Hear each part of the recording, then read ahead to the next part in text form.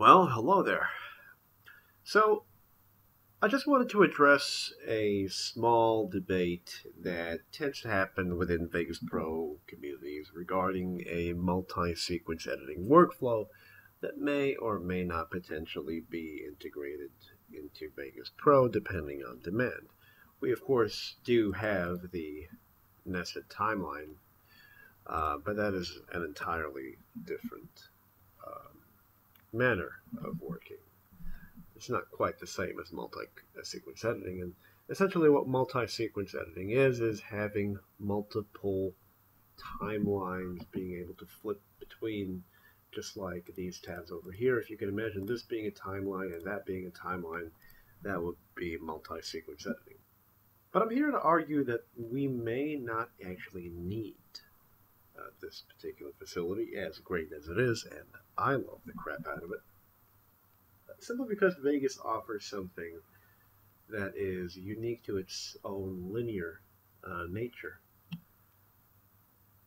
But first, let's talk about the old school workflow when it comes to dealing with multiple instances of the same clip. So this is a draft for a institution that teaches kids with special needs certain skill sets, in this case carpentry.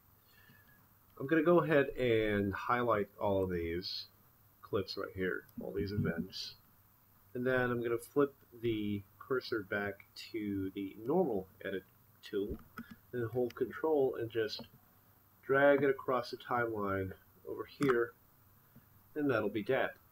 This is going to be my second draft.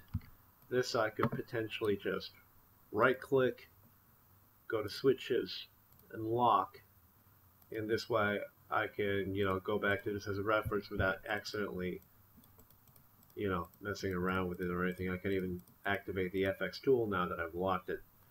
So this is a pretty old school way of doing things, and it works. Some people, old school folk just don't bother with a multi-sequence editing manner.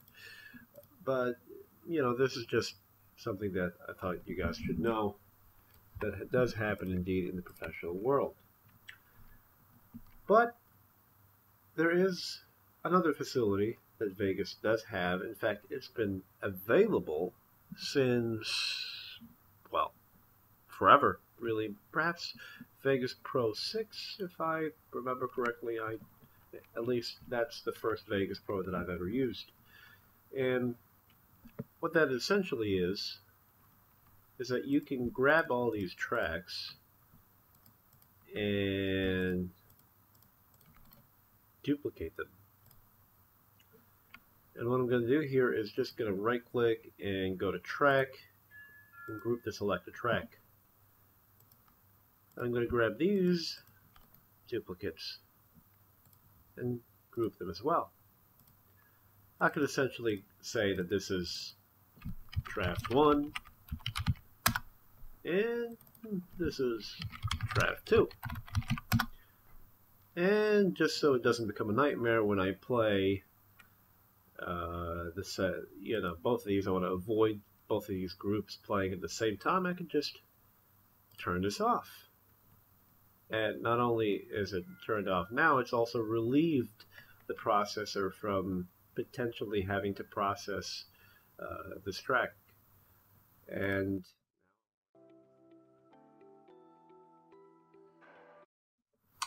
so, do we really need a multi-sequence editing workflow when you have this? I don't know what that track was, but I'm pretty sure it was useless. I'm not entirely sure that we do. It's certainly a different workflow, and that's entirely the point. Vegas Pro has a video editing procedure that is very much akin to what musicians do with their own DAWs and sound editing tools. In fact, it began as a DAW. So why not? Why not something that is entirely different? Let me know in the comment section below. Oh, and by the way, pretty cool fact. I was actually playing around with a timeline, and it seems that the timeline on Vegas is virtually limitless. So when I try to scroll past, a day, I thought Vegas just, bugs out, but it turns out that it's not a bug. And this is actually what happens when you get close to a day. The time goes zero, and the pretty much every 0, 0, 0, 0 is a day. So that's one. Oh, sorry. That's 1, 2, 3, 4, 5, 6, 7, 8, 9, 10 days of uh, timeline space. How cool is that?